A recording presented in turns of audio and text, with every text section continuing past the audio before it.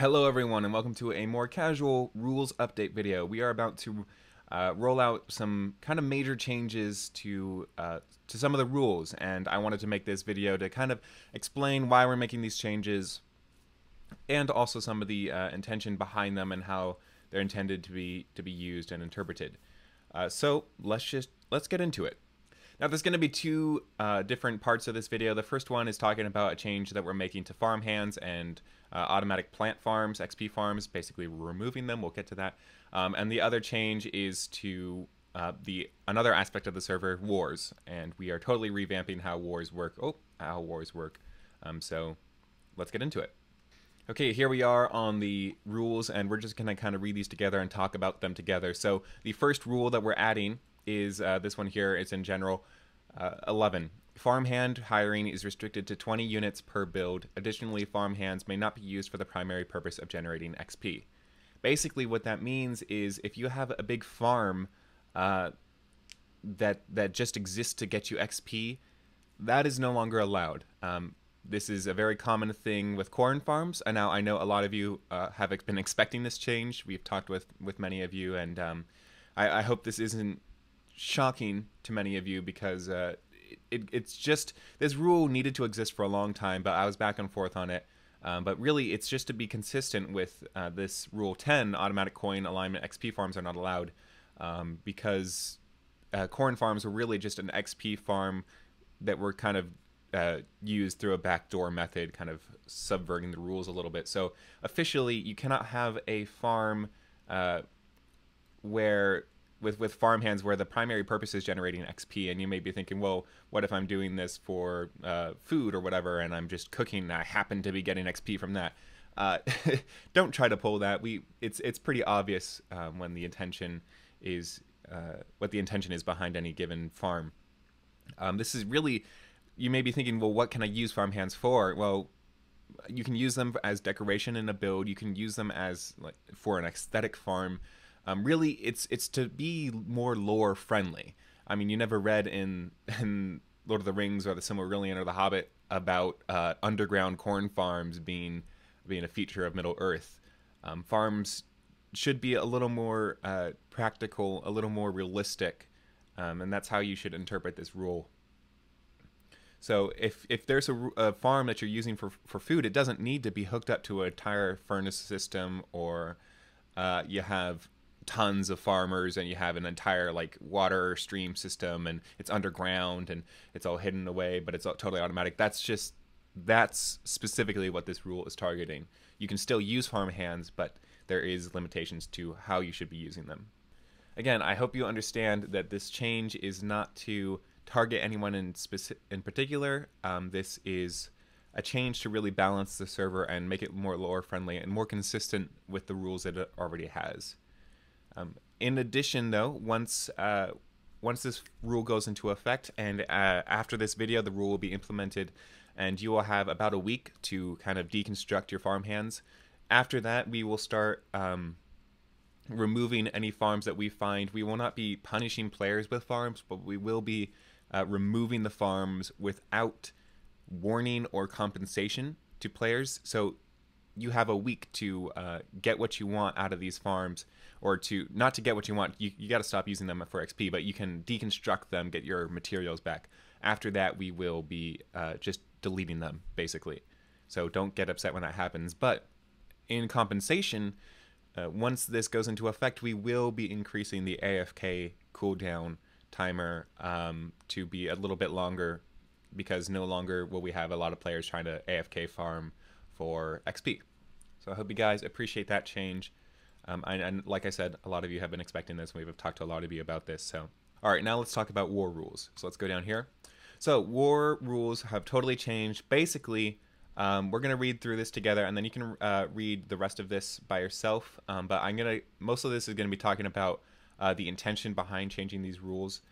But let's just kind of read this together, and we'll talk about some of these changes. So, wars are player-organized events where two or more factions participate in large-scale PvP, usually involving a siege build where one side tries to infiltrate and eliminate the other.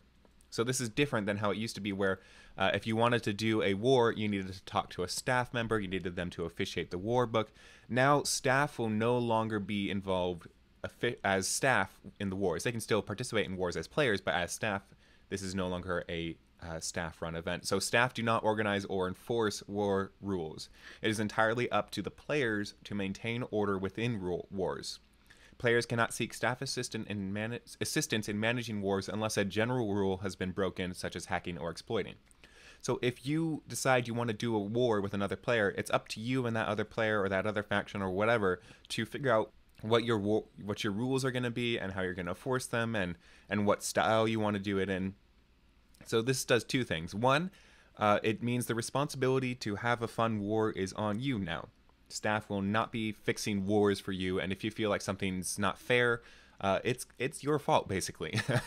But this also gives you more freedom with how you want to do wars. Now you're no longer constricted, as you'll see later, that you're no longer constricted to the official rules and those stipulations. So you can do a war if you wanted. You could do a war where you could blow up bases.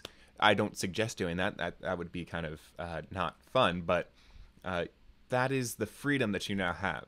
But again, you cannot get staff's assistance if somebody breaks the war rules or things don't go according to plan. It's now up to you, and it's your responsibility. So all facets of the wars, including gear, PvP format, and rewards, are up to the players to decide. However, below you will find suggested ways to organize a war. So down here is ways that you can figure out how you want to do it. But here's an important fact. Biomes/lands cannot be transferred between factions. So you can transfer builds theoretically, but you cannot transfer, like, say, Mordor. You could not take the land of Mordor and say, oh, if I lose this war, the land of Mordor now belongs to Gondor. That just gets too messy. I know some servers do that, but here we're going to keep things consistent with the lore of Lord of the Rings. Okay, I want to read this first one here for suggested ways to organize a war, because this has an important point. Determine the factions and players that will be involved with a war. That's pretty obvious. But because wars are player organized, one player faction cannot force another player or faction to participate in a war. So if you're trying to organize a war and you want a certain rule, you cannot force the other player or faction to agree to that rule. Basically, to engage in a war, it has to be a mutual agreement between both factions. Otherwise, if you're going to try to harass them into obeying what you want, it's not going to go well for you. That is breaking the most important rule on the server, which is be respectful and don't harass. Okay, with these war rule changes, we have this new term called Organized PvP Encounters, or OPEs, or OPEs, however you want to call them.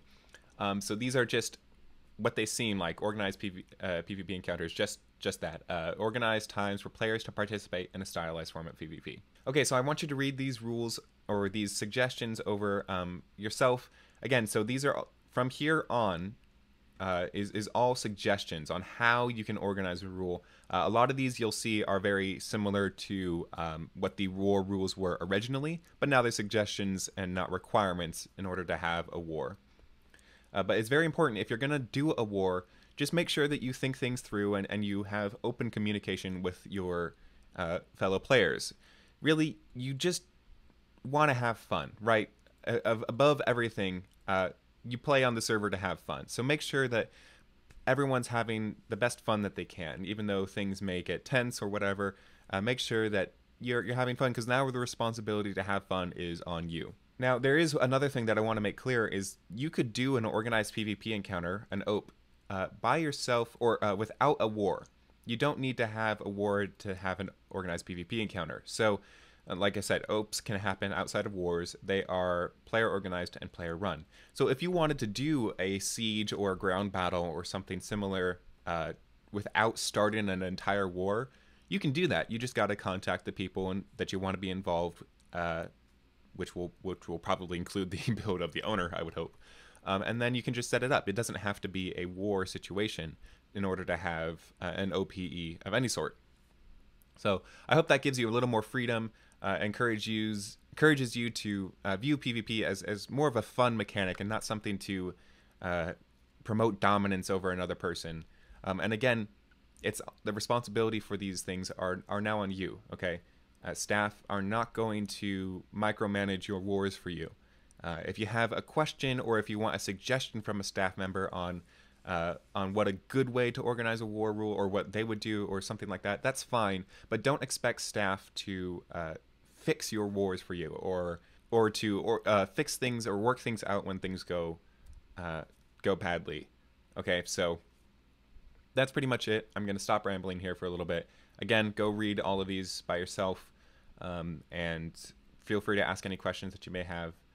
But I hope you guys understand kind of why we're making these changes. Really, it's to encourage wars to be less exhausting for both the staff and the players, and more of a fun mechanic that you guys can participate in if you want. So I hope you guys understand, and again, ask any questions if you have them, and I will end my ramble now. Thank you guys, and I'll see you later.